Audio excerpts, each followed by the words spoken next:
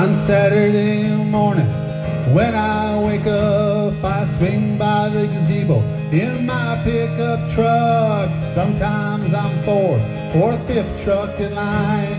A couple of them are brothers of mine.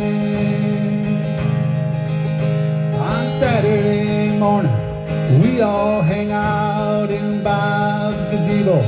Without a doubt, well, the coffee cups are all getting low, and the coffee maker is brewing too slow.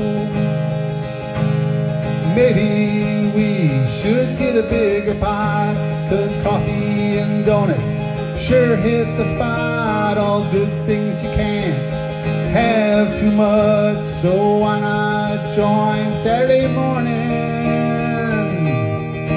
coffee club?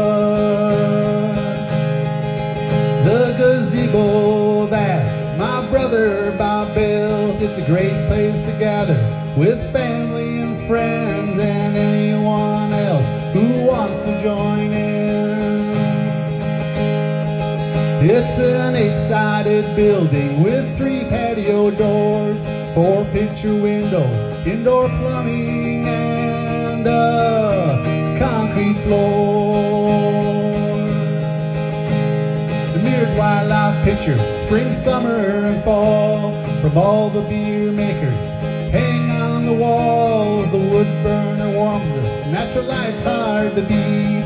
We all have a rocking chair, swivel seat. We talk about the weather, listen to the news, tell a few jokes, and wait for the booze. We talk about hunting, fishing, and outdoors for a couple of hours. We forget about the chores. The gazebo that my brother Bob built, it's a great place to gather with family and friends and anyone else who wants to join in. An 8-sided building with 3 patio doors, 4 picture windows, indoor plumbing, and a concrete floor.